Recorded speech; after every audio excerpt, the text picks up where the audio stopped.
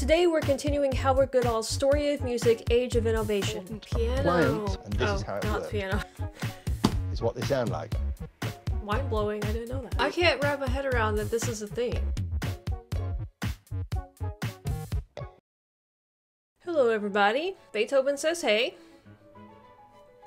So last week I think we left off right before he started talking about Bach, I believe. I think he got into Vivaldi a little bit. We should be getting into some Bach and maybe some Handel. But before we get into our video reaction today, we are going to do comment time, which is one of my favorite parts of these videos, where I go back to our previous video in this series and I take a look at your comments and kind of what you had to say about it. Now, if you don't want to watch this part, there are chapters in this video. You can just click the one for the reaction and go straight there right now and watch that. But for the rest of us, let's have a little discussion about music. Mike Dowdy says, I would, like others, recommend you watch Howard Goodall's program on the Beatles. He rates them up there with Mozart as one of the most prolific and inventive composers of all time. I have actually heard that comparison quite a lot. For me, it's kind of difficult to have an opinion on it though, because first of all, I don't really know enough about Mozart or Beethoven to know the details of how exactly they changed music, and I wasn't alive for the Beatles and wasn't really there to experience what sort of change they brought into music at the time. Now, I do love 60s music, so it's not like I'm completely unfamiliar with the music of the time. It's just like the timeline of how things progressed. I don't really have an intuitive sense about that, but absolutely no disrespect to the Beatles. I absolutely love their music. One of my favorite video games used to be the Beatles Rock Band game. The Beatles Rock Band game is actually how I became a fan of the Beatles. I listened to some of their early music growing up because my parents raised us with the music that they listened to as kids, which was all of like the 60s and 70s stuff. So I listened to that stuff growing up and I'm familiar with it because of that. But it wasn't until I played the Beatles Rock Band where you were kind of listening to the details of the instrumentation and the composition of the songs and stuff like that, to where I realized, wow, this stuff is actually really, really good. So I became a little obsessed with the Beatles for a year or two there, and just kind of like all of my spare time was learning about the Beatles. And I've had the good fortune of actually meeting Ringo. I used to work at the Jim Henson Company in LA, and there's a recording studio there, and he was there a lot recording one of his albums. I got to kind of hang out in the courtyard with him a lot. I wasn't allowed to actually go and approach him and like bother him while he was working, but I spent a lot of days with Ringo just hanging out a few feet away from me. And then one day we actually got to meet, and that was pretty cool. Paul Thomas says old records were played at different speeds. 78s were played at 78 revolutions per minute, 45s at 45, and so on. The introduction of the LP, the long playing records, at 33 RPM allowed up to 30 minutes of music per side. So I'm guessing the faster the records spin, the less music you could put on it, because doesn't the needle like move closer and closer to the middle as the record spins? Professor Bernard, Professor, are you an actual real professor?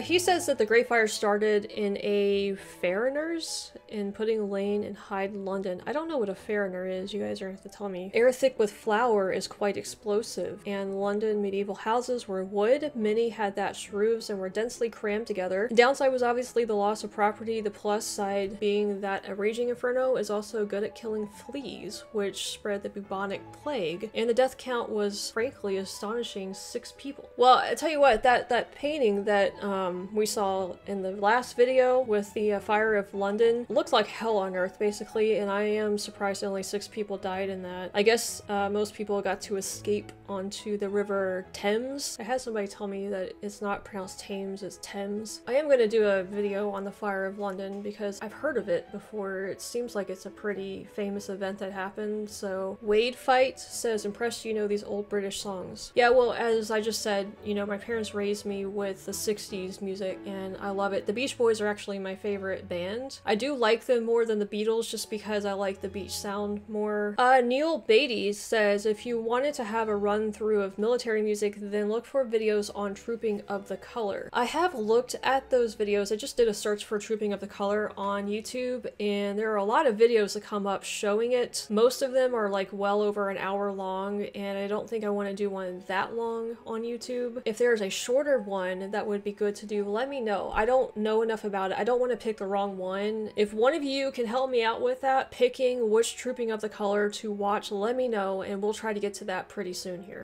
Bernard Kim said, exactly my reaction, which made me appreciate the painting more for capture so much detail when I visited there. But yeah, I had mentioned that I saw a painting that they brought up in the video last time. It's like Getty or something. Turns out it was a different painting, but it was very similar. But yeah, I've never been one of those people that was like really into art that much, but you really have to like go to a museum and look at the paintings firsthand to really appreciate them. I feel like if you just look at pictures of them, you're like, yeah, it's just it's a painting. But when you go and you see how big it is and just all of the fine little details that the artist had to spend time doing, then you really appreciate so much more the work that goes into that stuff. Alex Bennett says, thanks so much for posting these. It's like learning with a friend. Well, you know what? That is the entire purpose of my channel, is because I wanted to learn with all of you guys. So I'm glad that it's also working the other way around. Abi Unreal says, honestly, I'd love to see this 2 times a week. I wish I had time to do it 2 times a week, but I don't have the luxury of being a full-time YouTuber, unfortunately. And even if I did, I don't know if I would post videos every single day, because I feel like you guys would probably get burned out on that. I like to kind of let my videos breathe for a day or two before posting something new. Probably should post every day just so I could get through everything, all of my requests and stuff a lot faster, but I don't know, I just kind of feel like posting every day would be counterproductive in a lot of ways. Marge Nano Fills? I think I butchered your name, but he or she tries to explain the circle of fifths to me right here. I'm not going to read that out here because I think it's a fairly long comment. Thank you for this comment though. I am going to read through it and maybe it will help me get a better grasp of it. Pickledoff says, react to the Sabaton history videos. 100% sure you're gonna love it. Yeah, I've had a lot of requests for that one, so I'm probably gonna have to do that here before too long. Zafter says here, most peculiar in a good way, seeing my screen name and comment. Well, guess what? You get to do it again. Mendelssohn, that's interesting and unexpected. I mentioned last time that Mendelssohn, I think, would be my favorite composer based on the symphonies I've heard. There was just something about his that was particularly catchy to my ear, but maybe it was just that one. I haven't listened to all of his music, so. Yazik V. Tumain, you have made it into my comment time for a second week in a row. Since the last episode, I've been thinking about your comments regarding Bach, and I think there might be a threshold to enter his music because there's so much going on at the same time. His extensive use of counterpoint with all of those notes flying around at the same time means you have to listen to several melodies simultaneously. Yeah, that's a really good way to describe his music. I think your ear just doesn't know what to listen to. The first couple of times I listened to Bach, it honestly just sounded a little bit too chaotic, and again, there was nothing to hook me. It's not quite as catchy, I think, as Beethoven, for instance. And then he also tries to explain the circle of fifths to me as well. Oh, he also says, I had that question about Louis the 14th because he was like the Sun King or whatever. According to Yazik, he kind of thought a lot of himself as like a brilliant and luminescent as the sun. I also saw somewhere on here somebody said that his mother or whatever gave him that nickname, and he might not have been crazy like I thought he was. So Catherine Wilkins says, rather partial to Gilbert and Sullivan's comic opera. Do like military music, and we have music for the armed forces. The RAF, Royal Navy, and Army have their own music. Also, Merchant Navy has sea shanties. Yeah, our military had, you know, each branch has its own band as well, and they even have albums that you can listen to.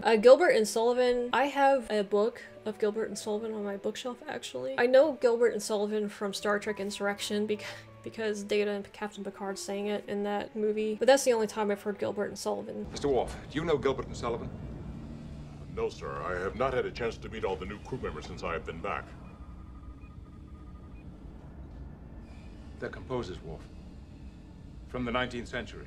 Shivam Gupta says, story of music without India, who pioneered the music. You can check out Fix You Cover by Tushar Law. Well, it's kind of a good point, you know, because music obviously exists outside of the West. We are kind of just staying in the Western civilization, Western music right now with the classical music, but I think it would be fun though to explore music of other cultures. Well, I know the Beatles did that. You know, George especially was big on like Indian music, I believe, and he incorporated that in some of their songs. Wade Fight also says that you don't need a classical guitar to play classical tunes. I've mentioned that I might like to get into classical guitar and learn classical guitar. I do have an acoustic guitar, but not a classical one. I do know that you can play classical music on an acoustic, but the strings are like steel on a acoustic guitar. They're not soft like the nylon strings on a classical guitar. But I just got some new strings for my acoustic guitar. I'm probably just going to start learning how to play classical on it because that's what I have. I really like my acoustic guitar. I like the way it looks and stuff. Might as well use it. Speaking of the Beatles, I actually recorded Blackbird of me playing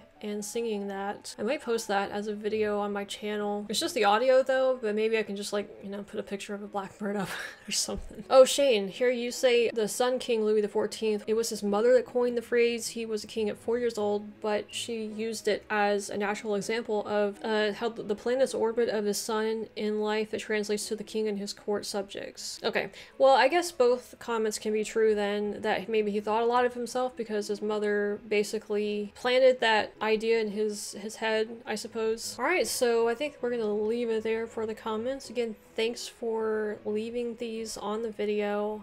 Do the same thing for this one as well. It's a lot of fun learning with you, honestly. I don't think I would keep up doing this if I didn't have you to do it with or for, so I'm really, really grateful for all of you for watching these videos, even though, again, like I said, we don't get a ton of views on the music videos. I really like this kind of niche group that we have on this channel for this stuff. So okay, so here we are. We're going to go into part 2 of Howard Goodall's Story of Music, Age of Innovation. I'm looking forward to learning more about these composers. We're going to start off with Bach and I think go into Handel from there, so let's do it. Take this aria from his St. John Passion, Der Fließer mein Herze.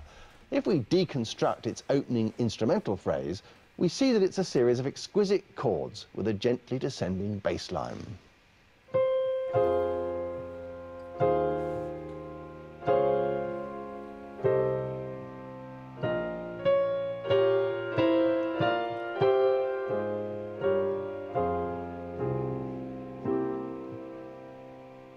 That's 15 chord changes in about 10 seconds.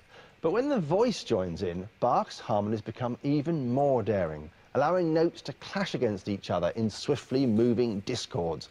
Here are the dissonances tucked into just the first short vocal phrase.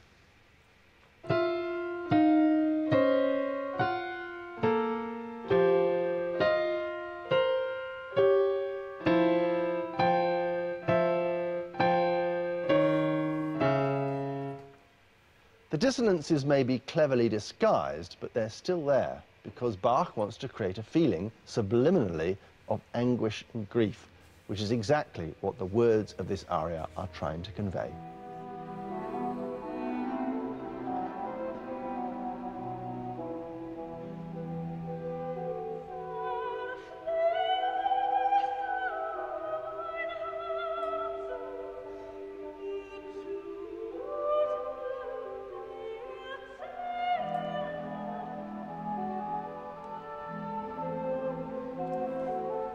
Yeah, you can barely hear the dissonant. If Bach's aim in his choral music is to move and inspire, in his instrumental music he wants to dazzle. He's the undisputed master of all time of the musical technique of counterpoint, the interweaving of different tunes.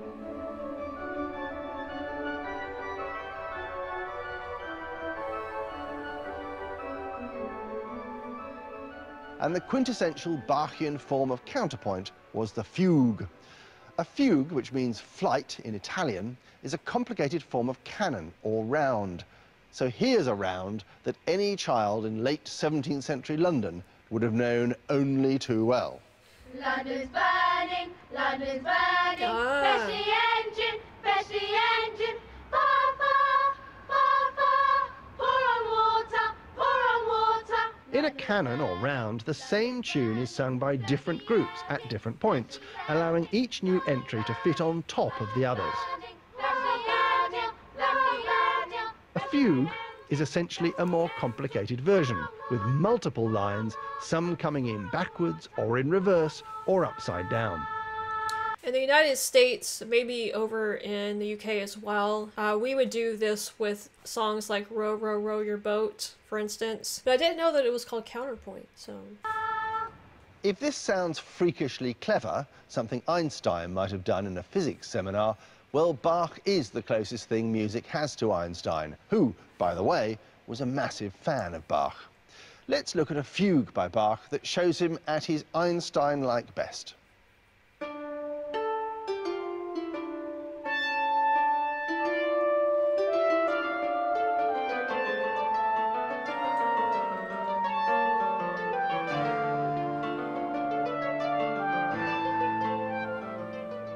First of all, we have the basic theme.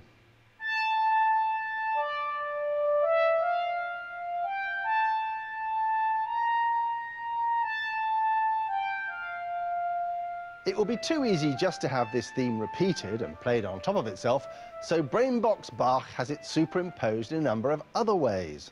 One option is to have it play at double speed and starting on a different note.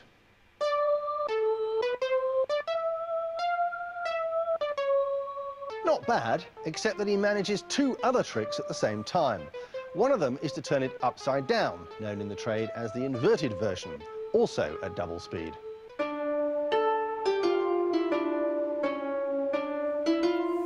And another is to play it at half the speed, that is twice as slow as the original.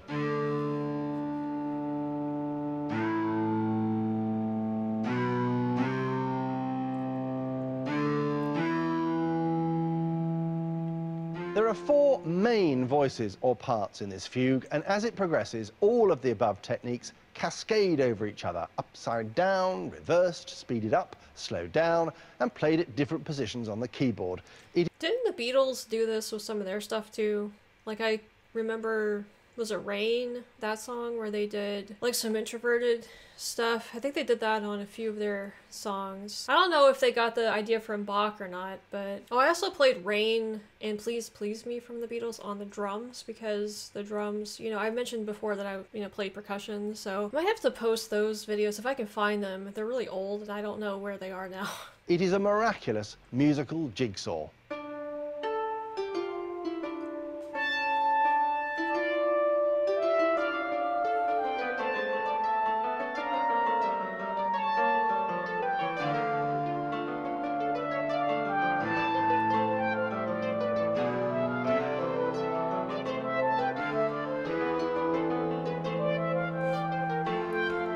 He just knows all of this stuff off the top of his head and can just start playing it.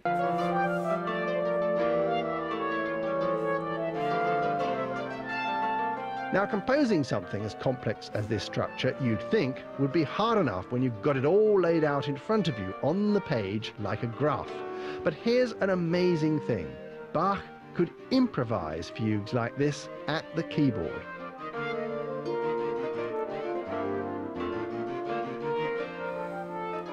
From just one fragment of tune, Bach has built an edifice of 7 minutes of contrapuntal invention.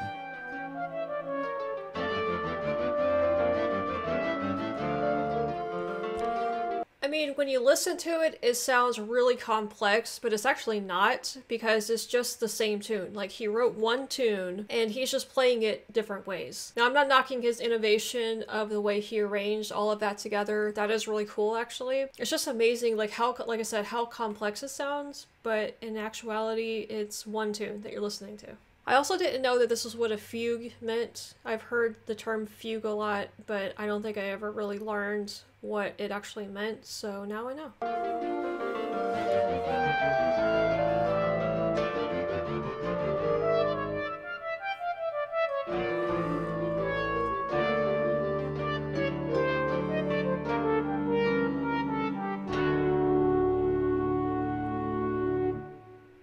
Bach's mastery of counterpoint wasn't about solving crossword puzzles or cracking enigmatic codes for the sake of it. He believed what he was doing was the musical embodiment of God's master plan for humankind, a recognition of the intricate mathematical beauty of the natural order as ordained by the Almighty. The towering achievements of Bach's career are his settings of the trial, crucifixion and resurrection of Jesus of Nazareth.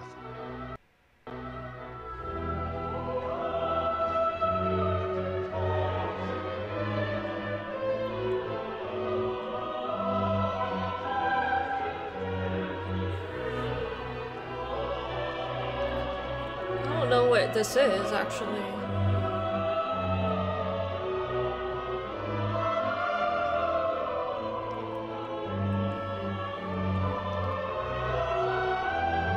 It's probably Bach's most famous work, and I don't know what it is.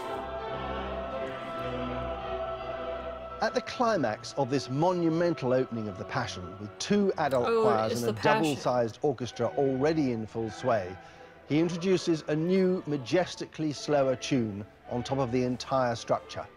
Like a phalanx of trumpets announcing the arrival of a mighty ruler, it's a children's choir singing a hymn chorale, O Lamb Gottes unschuldig, O innocent Lamb of God.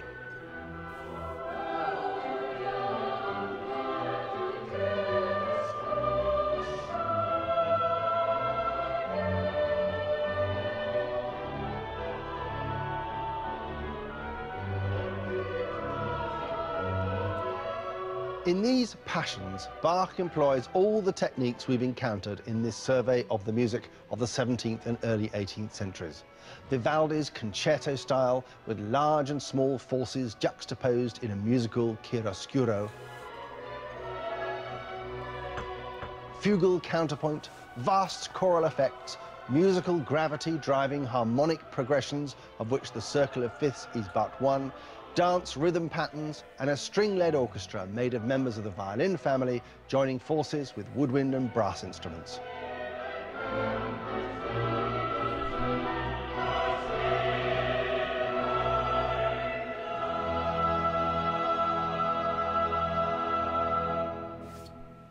I've heard of The Passion. Obviously, it's a very, very famous work.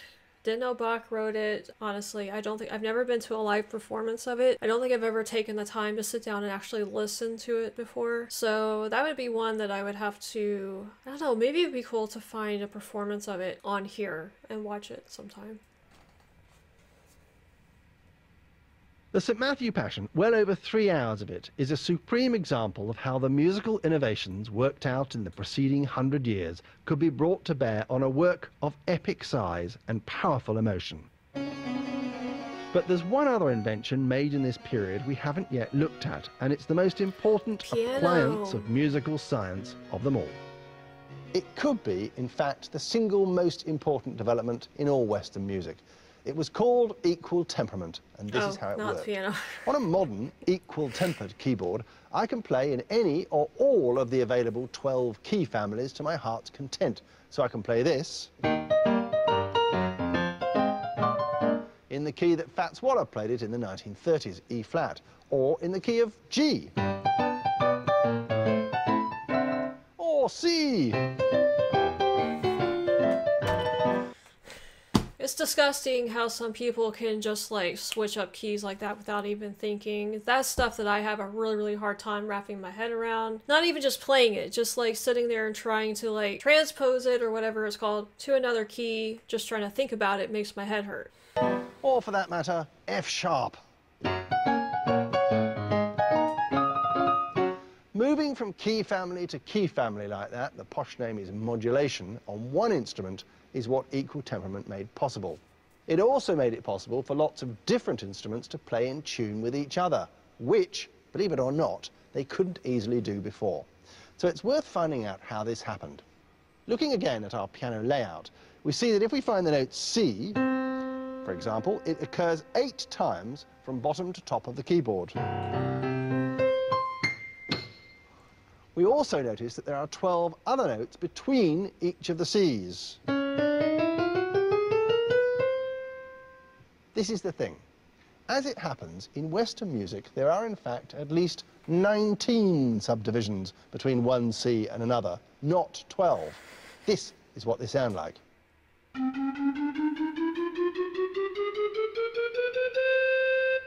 For some instruments, playing all these squashed together notes wasn't an issue. Cellos, say, are flexible because you can change a note by sliding your finger by tiny degrees along the string. But instruments like the trumpet and piano can't play them because their mechanical valves, buttons, tabs and keys are fixed. It's like the difference between this swanny whistle with its flexible pitch and this recorder with its fixed pitch.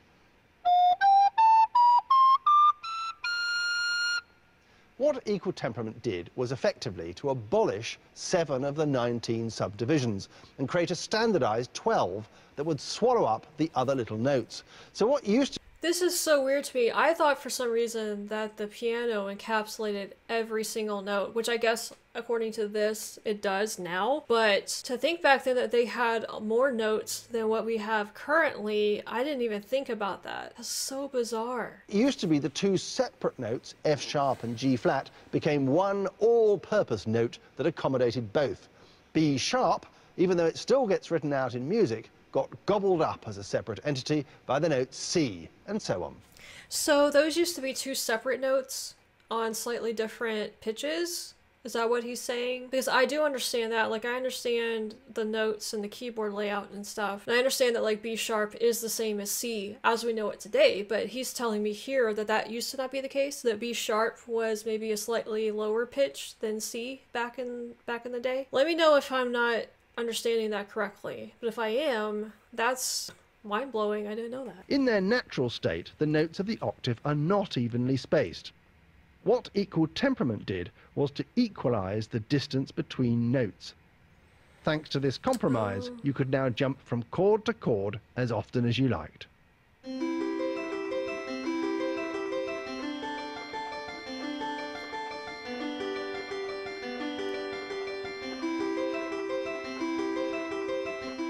The new system of tempering or tuning worked. Indeed, it was J.S. Bach himself who, in around 1722, presented the most conclusive evidence that it worked. He composed 2 books of pieces to be played in all the new 12 standardized keys, both major and minor. He even called the books the Well-Tempered Clavier, or keyboard. I can't wrap my head around that this is a thing. So Bach was writing all of that music with this non-standardized note system? Because if so, that's just like, well, how did that work?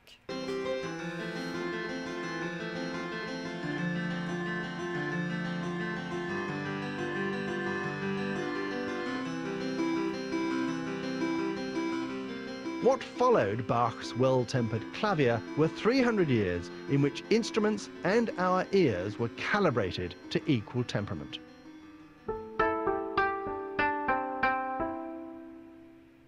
One reason the traditional music of, say, Indonesia sounds exotic and mysterious to Western ears is because it uses a different system of tuning.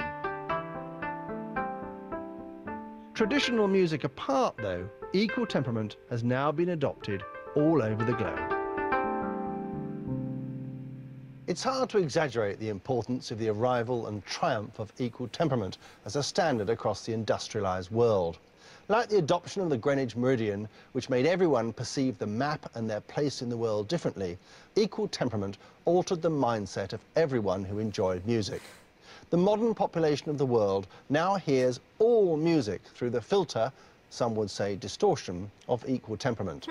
Everyone alive now has a different idea of what sounds in tune or off-key to everyone alive in, say, 1600, before equal temperament became the norm.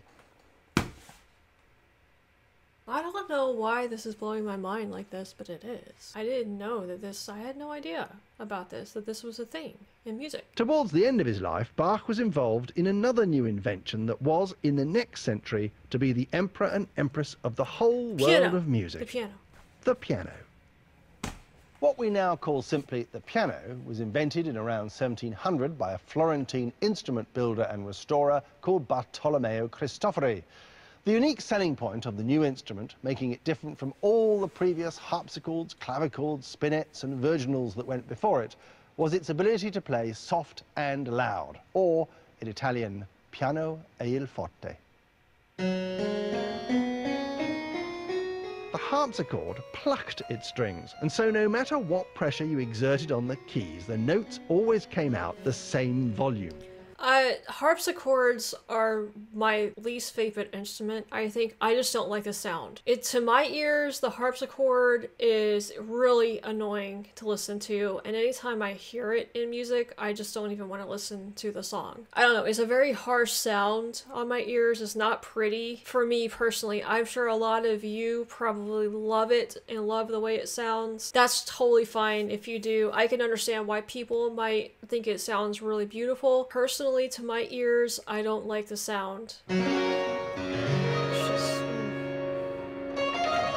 just grates on my ears. I don't know. Cristofori's invention, instead of plucking the strings, tapped them with a gentle hammer tipped with deerskin. And the harder you hit the key, the harder the hammer hit the string, resulting potentially in different levels of volume for every note. A friend of Bach's, Gottfried Silbermann, began manufacturing pianos. And although Bach played on a few prototypes and even advised on their design, he didn't seem that impressed. Ironically, it was Bach's son, Johann Christian, living in London, who was to become the champion of the new instrument, 30 or so years later.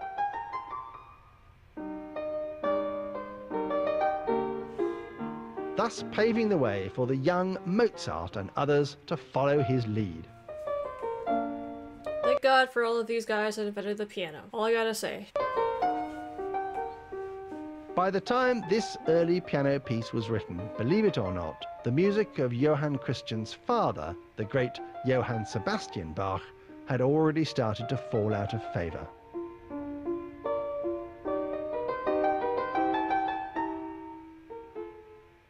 For 100 years after his death in 1750, Bach was a forgotten, unperformed composer, until Mendelssohn drew attention to his genius in the 19th century. There's my guy Mendelssohn. If Bach had written operas rather than church music, it might have been a different story. Opera composers have always been accorded more respect and fame than church composers. Luckily for his great contemporary Handel, opera was his thing, at least to start with. Handel and Bach were born just 80 miles and 4 weeks apart in 1685, but never met. Whilst Bach stayed firmly rooted his whole life in his native North Germany, Handel was more the adventurer and entrepreneur. In his long career, he took full advantage of the many technical and stylistic advances in music that swept across Europe in the early 1700s. And there's one other big thing that had changed by 1750. The arrival of you, the audience.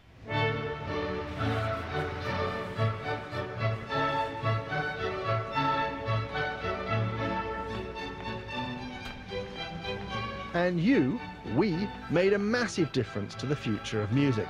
Before the arrival of a paying public with its own preferences and appetites, music had depended on the whims of cardinals or princes.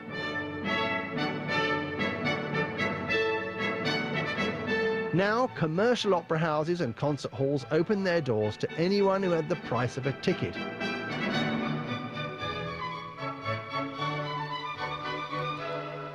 It was this new and fickle audience that Handel quickly learnt to serve.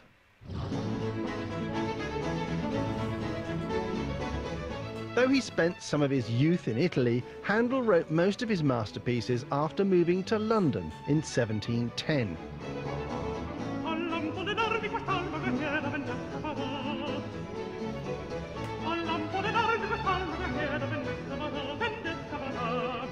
Handel had two reasons for coming to London. One was that his former boss in Germany had become King George I in 1714. The king and his successor George II commissioned music for royal pageants from Handel, including still famous works like Zadok the Priest, the Water Music, and music for the royal fireworks. Handel also settled in London because it was already on its way to becoming the biggest and richest city in Europe. The rapidly rising middle class had money to spend on music, and for a while they were swept up in a Europe-wide craze for Italian opera. The use today of Italian terms like aria, libretto, prima donna and diva began at that time.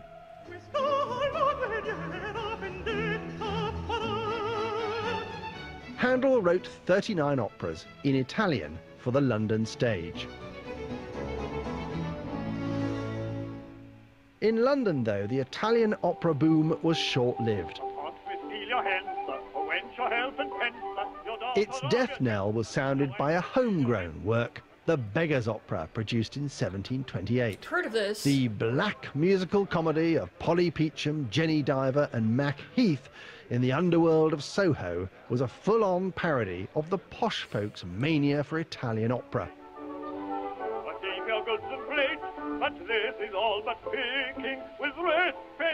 It was a huge, long-running success. It didn't do Handel any favours, though.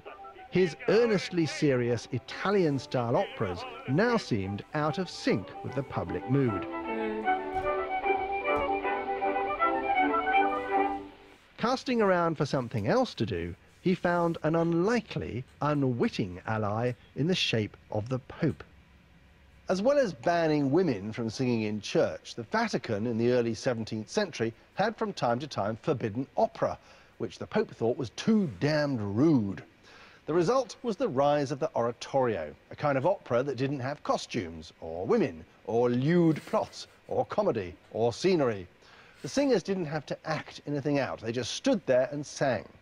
Oratorios were originally performed in church, and they drew their subject matter from the Old Testament, and no one could object to that. So when Handel's luck with opera ran out, he turned to English language oratorio instead. It was an inspired move.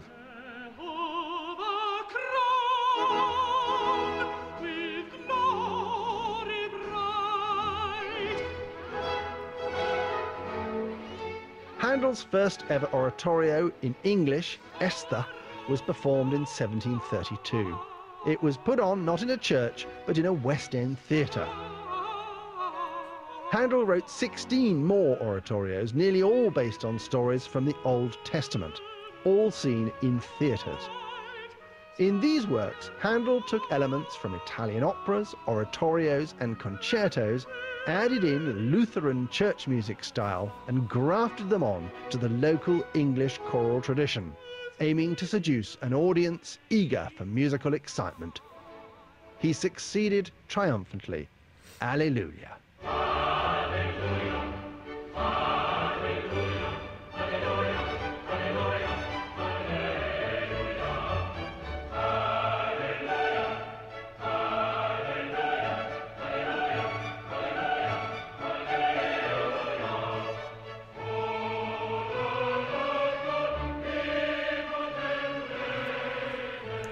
Hallelujah chorus is really fun to sing. I've been in choirs where we sang this before. It's always fun to like learn your part in this because there's 4 different really distinct parts. It sounds hard, but it's actually not very hard to learn.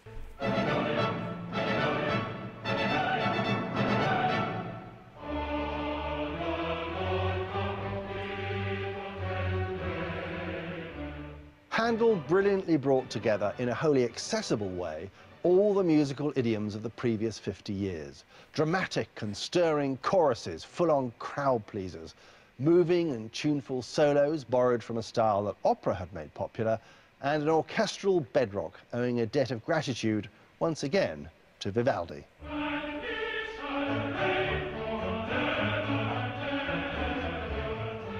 What's more, Handel's oratorios were richly allegorical stories with plenty of emotional impact, but without the need for histrionic overacting to embarrass the English.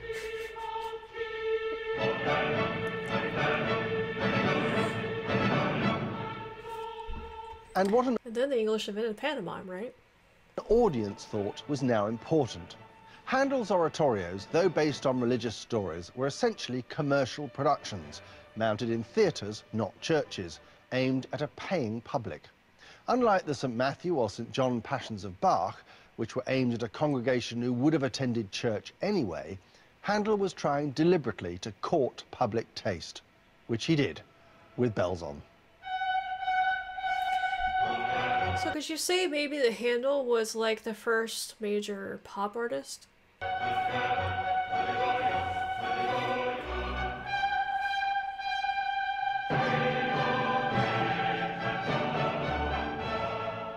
There was one other key and topical element in Handel's close relationship with his audience: patriotism.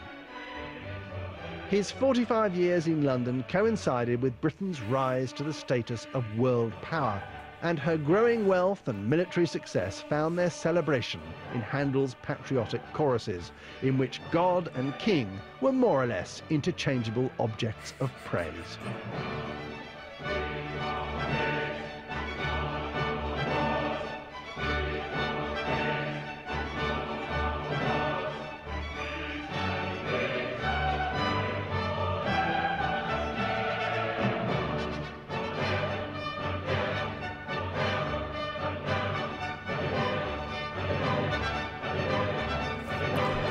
That's an actually really interesting thing to think about when I'm listening to this now after him saying that. I'm hearing King of Kings, Lord of Lords, he shall reign forever. I didn't think about it, but I guess if you're a Brit and you're in the audience, you can relate that to the British Empire in a way. And maybe not, you know, directly, but subliminally you're kind of doing that, maybe. So it might have like more of a emotional stir in you in that way. I've never thought about it that way. I've always just learned the Hallelujah chorus in context of religion, honestly, so never even crossed my mind to think about like an earthly king or kingdom. Not that that's what Handel was doing here, but I'm just saying, like, if you link the two together, British Empire, with all of this going on at the same time, it's interesting to think about.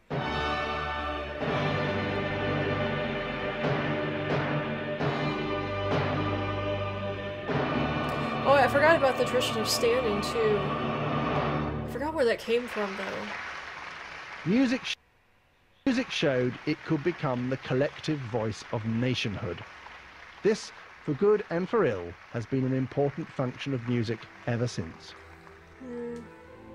Handel donated all the earnings from his Messiah and most of his considerable estate to an orphanage, the Foundling Hospital. Gestures which give us a clue as to the quality that enriches every note of his music: compassion. One of his final oratorios, Solomon, contains towards its end an aria for the Queen of Sheba. Now she is bidding farewell to her lover, King Solomon, whom she'll never see again as he returns to Jerusalem. The aria, "Will the Sun Forget to Streak?" is no hysterical outburst of operatic tragedy, nor is it a plaint of sentimental, self-indulgent misery. It's the voice of rueful acceptance, as if the centuries have melted away and left us with a simple, humane message. Time doesn't stand still, so cherish every moment of joy and beauty with gratitude. The Queen of Sheba knew she would never encounter a man of Solomon's wisdom again. It's debatable whether music has ever surpassed the creative ingenuity and spiritual candor of the masterpieces of Bach and Handel either.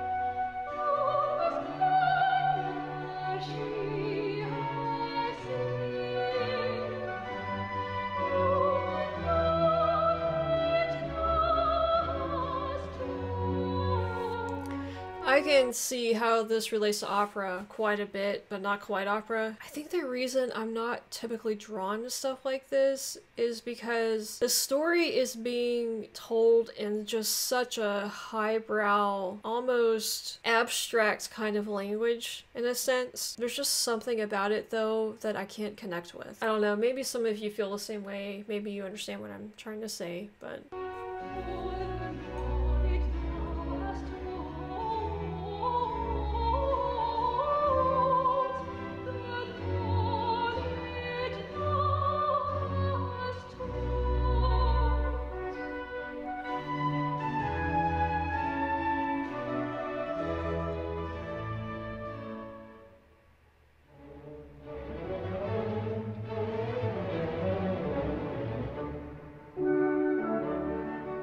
In the next programme, the profound moral dimension that Bach and Handel embedded in music gives way to the pleasure principle. In the era of Haydn, Mozart and Beethoven, the composer stopped being a servant and became a kind of god. Game on.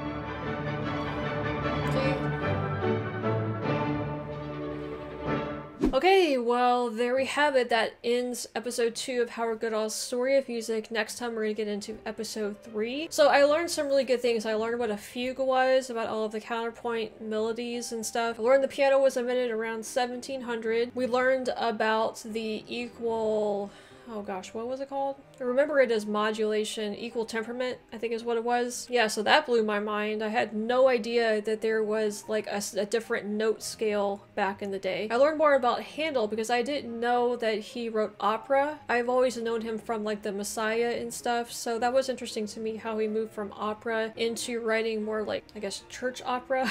And also very interesting, kind of one of those last points about how Handel's music kind of coincided with the rise of the British Empire. So kind of another cool way to think about that. It sounded to me like he was one of the very first composers that had kind of mass appeal to the public. But next week, I'm really looking forward to getting into, I guess it's the Romantic period maybe that's coming up. That's what it implied here. So getting into Beethoven and Mozart. I think to my ears, the music becomes a little bit more interesting to listen to in that period. I know Beethoven over here is looking forward to it.